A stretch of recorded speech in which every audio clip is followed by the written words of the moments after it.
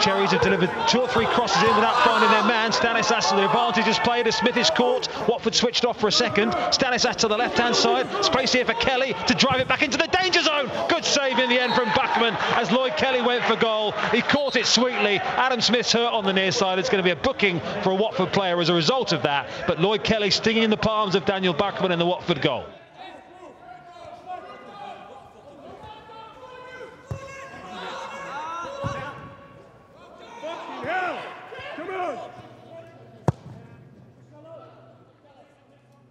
Because Lerma jumps on the halfway line and tries to flick it on, looking for Solanke, who's pressuring the goalkeeper Bachmann here, who certainly has shown that the ball at his feet is not his best part of his game, Daniel Bachmann, and it wasn't a great clearance again, and Danjuma's pinched it from Femenia. Left side of the penalty area here. Arnaut Danjuma needs to look up.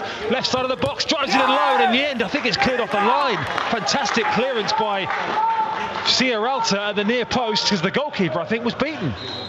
Well, he did fantastically well to put 2 people down on the floor, but at the end of the day he couldn't cut it back. There's too many bodies in the way.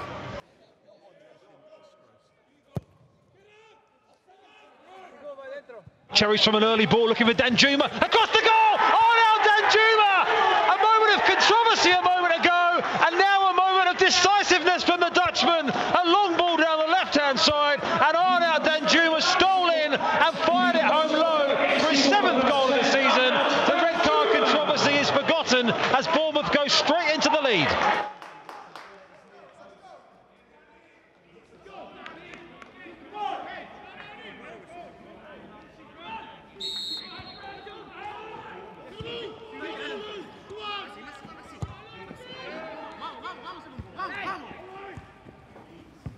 Right.